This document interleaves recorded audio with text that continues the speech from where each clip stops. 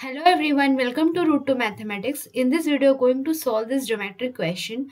So here we have given a triangle and here we are asked to find the value of this length x centimeter. Okay, so first of all you can see the triangle and we have given the base degrees are a degree and a degree, and here we have given 2a degrees. Okay, so first of all I'm going to apply a theorem, that is the sum of all the three interior angles of a triangle is 180 degrees. So here we have given the three triangles angle, that is a degree and 2a degree.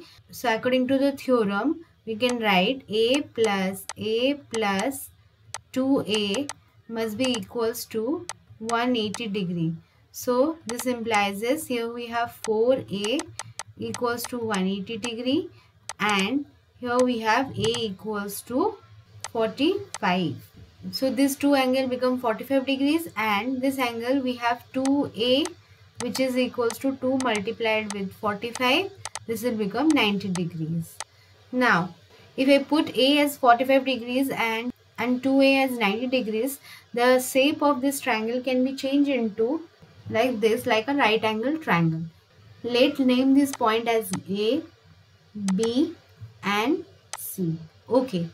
So what are asked to find? We are asked to find the length of AB, that is x. Okay. And we have already given BC as 5 centimeter. As you can see that the base angles are equal, that is 45 degree, and here is the 45 degree.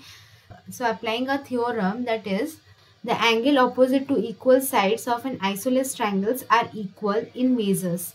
But here you can say that just vice versa is here, that is angle opposites are same. So we can write as the angles are same, the sides must be congruent. So this can be 5 centimeter. Okay. So we found AC as 5 centimeter and BC as 5 centimeter, and here we are asked to find the AB. As you can see that C is 90 degree, angle C is 90 degree, which is a right angle triangle.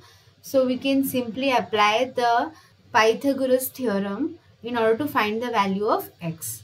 Okay, so according to the Pythagoras theorem, AB square equals to BC square plus AC square.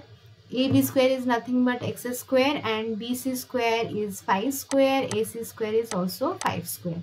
So x square equals to 2 multiplied with 5 square.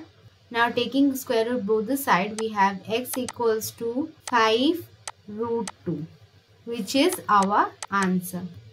I hope you have understood the solution. Thanks for watching. Please subscribe to my channel and click the like button for more such interesting videos. Thank you.